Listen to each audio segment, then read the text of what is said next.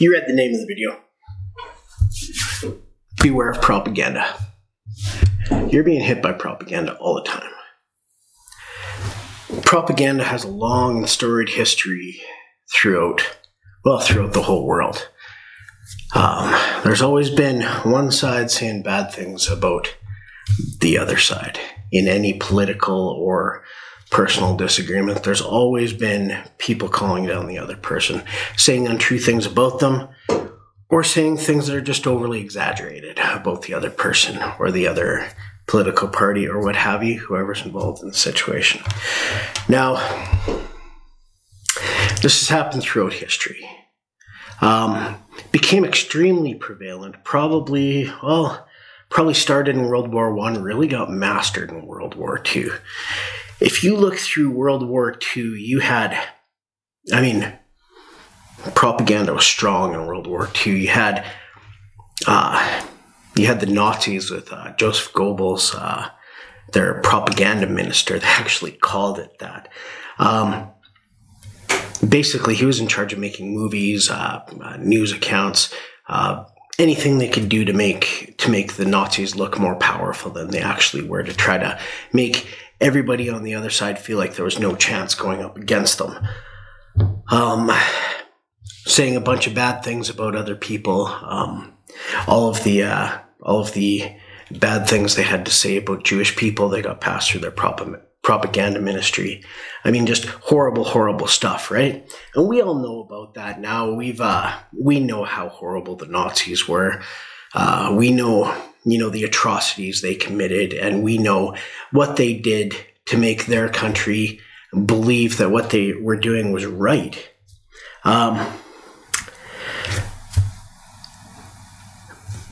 But we're catching that from the side of the victor. You got to understand that victors get to write the history books.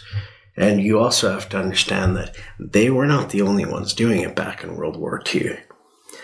The Allies were just as engaged in propaganda. I can give you several examples. The fact that have you ever heard of the Spanish flu, for example? Let's go with that one. The Spanish flu was a pandemic that hit during World War I, actually. Going back to that war. The Spanish flu was a horrible pandemic that passed through basically most of the world. I believe when I checked up news accounts on it, and in the area that I live in, the East Kootenays in Canada, in the heart of the Rockies, I believe when it came through, 100 people or something died in this area, right? So we're talking a real pandemic. People came through, and we saw people dying from it, or they did, And that was horrible, right? And they called it the Spanish flu, and everybody believes that it came from Spain. But the absolute truth of the matter was that it started in America. And the American government had rules in place during World War I that none of the news agencies were allowed to print anything that was too depressing to the American people, because we wanted to keep their spirits up, being that they were in the middle of the fight. So this flu was raging through America, but they weren't allowed to talk about it. They weren't allowed to talk about anything bad happening in America, but they were allowed to talk about things bad happening in Spain, where the flu also was, even though it started in America. So they reported on all of the deaths in Spain, and therefore people called it the Spanish flu. And that's where we get that name from, even though it started in America. That is propaganda right there. That is an instance of using information to make people believe a certain thing, or to make people feel a certain way. That's what propaganda is. Now you go back into World War II, and the president at the time, I believe, Franklin D. Roosevelt, was in a wheelchair. He was unable to walk. Therefore, whenever they showed video or pictures of Roosevelt, Stalin, and Churchill together, the three leaders of America, England, and Russia, whenever they showed pictures of them together, they always showed them sitting down, because they didn't want anybody to know that Roosevelt was in such a bad way, that he was unable to walk, that he was that sick. That's propaganda, trying to make him look stronger than he actually was. Now, the absolute biggest propaganda that was pushed by the Allies in World War II was the belief that Joseph Stalin was a good leader to his people. Roosevelt actually used to refer to Joseph Stalin as Uncle Joe. They had this whole idea that Joseph Stalin was this beloved person in his country and this person worth fighting for.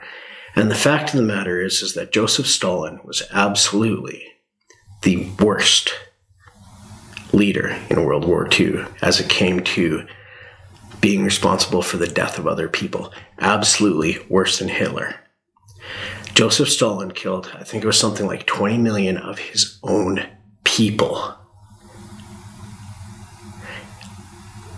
When the Russians started winning World War II and pushing back towards Berlin, they call that the Rape of Berlin. The Russians came through and destroyed and killed and raped at will and just totally decimated the countryside on their way. German soldiers were trying to give up in World War II, but they would fight to get away from the Russians so that they could give up to the Americans, because they knew how badly the Russians were going to treat them. Now, the Nazis were bad, and I'm not saying anything against the Russian people. I blame this totally on Stalin, and anybody who knows anything about the history of it all would do the same thing. This was all Stalin. I mean, Stalin was responsible for, he had, what they call them, commissars, I think. There were political officers, and their job was to shoot you if you refused to fight. If any of his generals were too good at their jobs and he felt that they were a risk to his power, he would have them shot. Joseph Stalin destroyed his people. He was absolutely, absolutely horrible. But America and England tried to make him out to be a saint so that people would be okay with us fighting for them, because really, we were fighting for them. They were the only ones still at war with Germany in mainland Europe.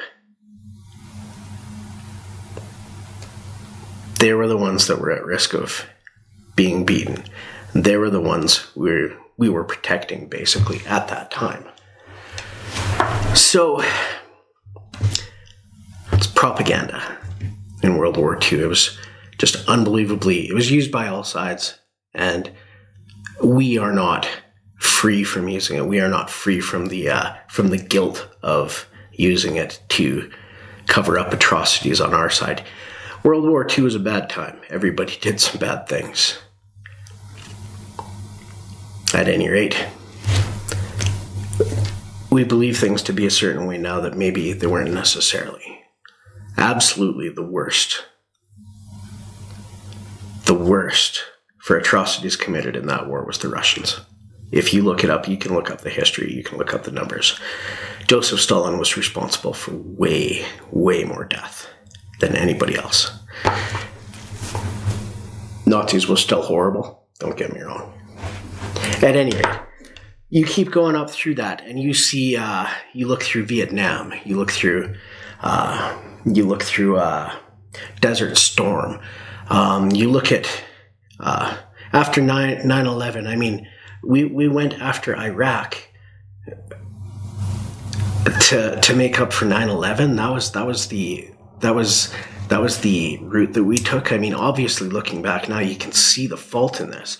But at the time, we were being told that all of the information that they had pointed towards this being the case. This was the place to go to fight this war. And, you know, in the end, maybe it's possible somebody was just trying to impress their father.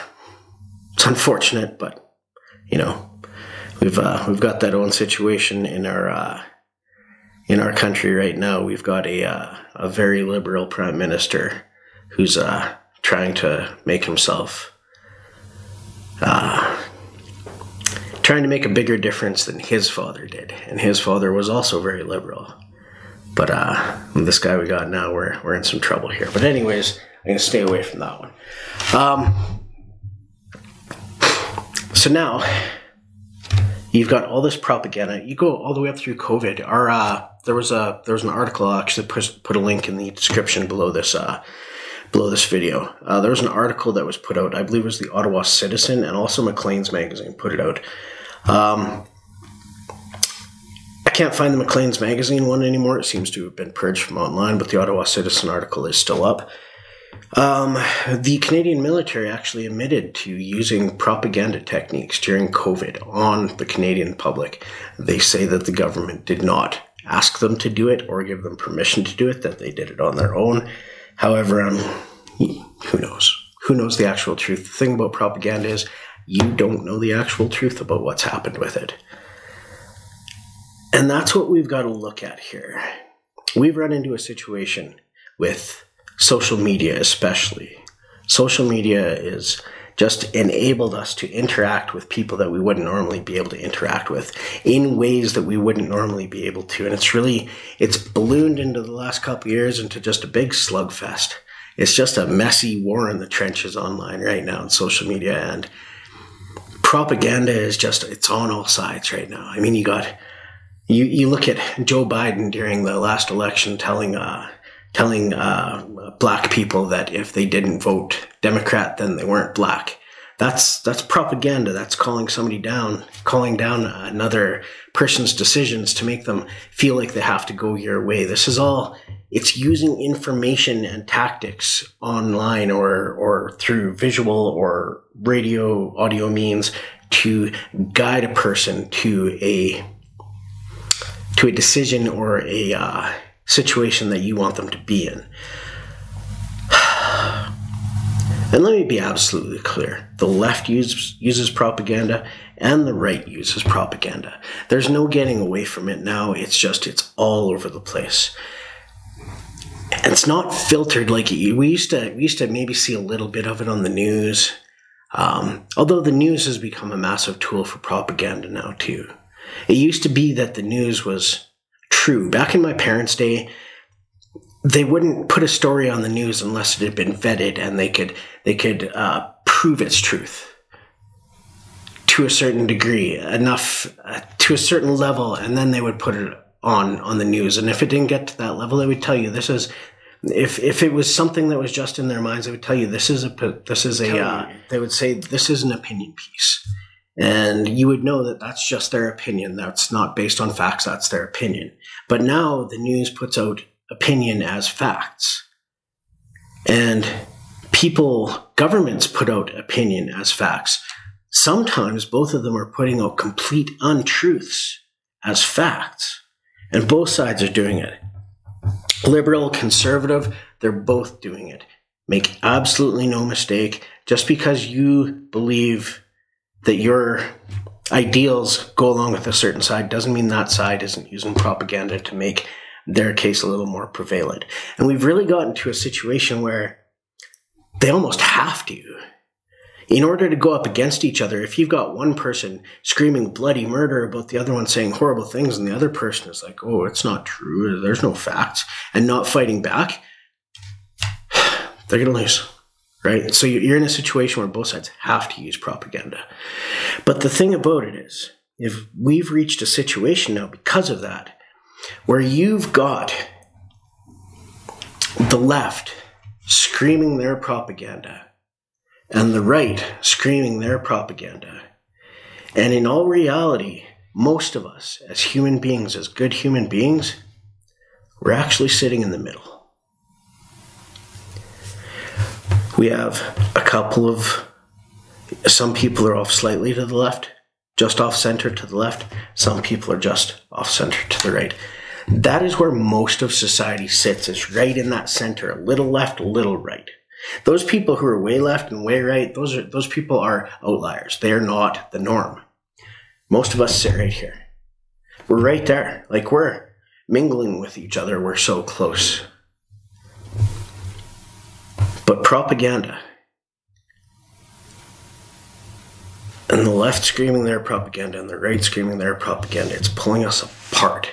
Not in how we believe, but in how we act. We still have beliefs that put us close to the center.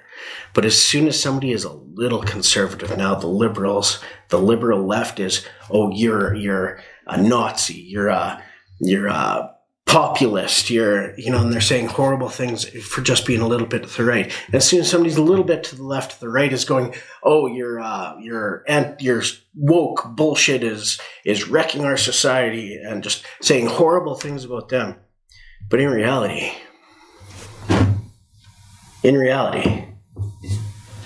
if we would just realize it and stop letting the far left and the far right push us around, we'd realize we're right here. We're not that far away from each other. This is where the power is, right here in the center. For the most part, except for a couple things, we agree on how things should be. They want to tear us apart. But we're here. We don't need to fight. We have to stop letting propaganda pull us apart. It's pulling us into all of these global idealistic arguments online. And we're forgetting about what's here, our community, our brotherhood, us living in this world together, not online, in person, out in the streets. That's here. That's where we need to work. They don't want us to work on that, because if we work on that, they have no power over us. And propaganda is all about gaining power. Don't let that get lost on you. You know what?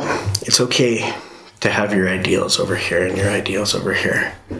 You know, when it comes to something big, if you want to go to a protest and protest something because you believe strongly in it, go do that. But don't make that your life, right? Go do your protest, make your voice be heard, but come back to the center where we are. And let's work on things there. Instead of fighting each other over what's going on out in the world, let's build here in our communities. Let's build better communities and better people. Let's all be role models. Let's make the world a better place, because you do that here in the center, in our communities, on the streets. That's where we make a better world. The stuff that's happening out there, that's not hitting us here. This is where we're needed. We have to stop letting all this propaganda pull us apart and come together here in our communities and build. The average person is a good person. In their heart, they want good things for everybody. The people who want to tear people down, they're pretty much an outlier too, for the most part. The people who are just professional, wanting to pull people apart and pull them down, they're an outlier too. And they tend to be out here. It's built here. We make the world a better place here. This will take care of itself. We build strength here. We figure this out together instead of working against each other. Now you might be saying, well, I've got these strong beliefs about things that are going on in the world. You've got the war in Ukraine, what's going on with Russia, what's going on with China, what's going on with North Korea. Well, let me be brutally honest with you. Those things are important. On a world stage, they definitely are. But you and me, we don't know what's happening there. They've got their propaganda. They've got their propaganda. They're both telling you it's true. We have no actual clue on what the actual story is in those areas. I guarantee you we're not being told the truth by either side. So picking a side that's based on untruths, it's okay to have your ideas and your ideals, but don't let things that are built on untruths become your world, right? Have your opinion, But if somebody else has a different opinion than you, that's okay. What's going on in Israel and Afghanistan, or not Afghanistan, Gaza right now, same thing, right? Palestine, same thing. We don't know the whole story from either side. We don't. So have your ideals, and I'm not going to blame you for thinking either way on any of those subjects. But the fact of the matter is we don't know the whole truth. We can't make a decision on it. And us fighting between each other based on those things that we have no idea about, that we're not being told the truth about, that's not productive. Let your fellow man have his beliefs. Let him have his opinions.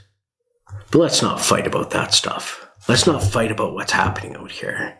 Let's build here. Right? We build here. We start exerting more control on the people, because we have power if we build here. And we start exerting more control on the people who are doing things out here. And we hold them accountable because we're strong. We're a strong society. We hold our politicians accountable at that point. We stop allowing them to get away with what they get away with right now. You look at question period. Here in Canada, we have this thing called question period, where they basically, each side, the Liberals and the Conservatives, get to ask each other questions back and forth. It's a slugfest. Nobody says anything. It's absolutely horrific. We get strong here. We hold them to account there. We can do that. If we build a strong society, they can't get away with that shit anymore. We build a strong society, we exert more control over them, and we exert more control over our future as a society. We need to build our society back up again. It's fallen down. Social media, government, propaganda, it's torn us apart. We need to pull back together. You do that at the local level, at the community level. That's where society gets built. We've lost track of that. I just want to see all of us out there building a better future for everybody. We can do it. It takes little steps. I know it may seem like such a big thing. You may think, oh, if I go fight these big things, they're big things and I'm making a difference. But no, you're not. We need to make a difference here. Here's where the difference needs to be made. And that difference may seem small, but it's a bunch of differences and they all add up. And before you know it, we're strong again. And when we're strong, brothers and sisters, it's just better for everybody. All right, so let's get out there. Let's build ourselves. That's the most important thing. You need to build yourself. You can't build anything else if you haven't built yourself first, so work on yourself. Get your health in order. Get your mind in order. Get your life in order. Take control of your life. Build a life. Build the absolute best version of yourself. Pick up your pen and write your own story and be the hero in that story. That's how you make the differences. That's how we build here. If all of us do that. And then the kids looking up at us, look at us and go, wow, they're strong. Look at those, they're superheroes. I want to be like that. And then they become strong. That's how we make things better. All right. So get out there, build. Help each other up. Help your fellow man. If you can't help your fellow man, don't hurt him. And if he's not hurting you, don't hurt him. Let him be. Let's look out for each other. Let's pull each other up. Let's try to be the best versions of ourselves that we can. Let's help our fellow man. Let's build. Let's build. Let's do it. We can do it. Let's do it. All right. If you feel like helping out the Good Man Initiative, feel free to give a like, subscribe, throw a comment on this video. Everything helps with the algorithm, gets us out to more people. Share the video, help others to see it, and maybe we can build more positivity in some other people's lives. If you feel like you could help out the Good Man Initiative in a monetary way, you can feel free to go over to our Patreon. I'll put a link in the description so that you can find us there.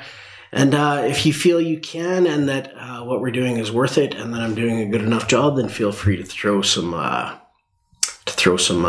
help out our way.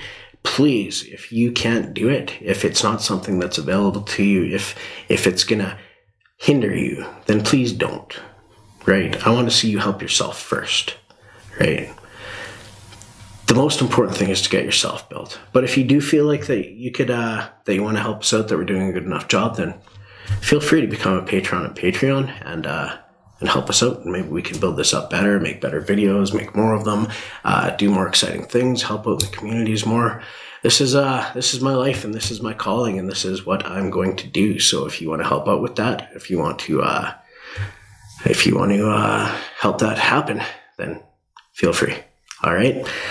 I love you guys. I hope you're all living your best life. I hope you're all treating each other well, taking care of your families, taking care of yourselves, and writing the best story you possibly can. Be the hero. All right. I love you guys.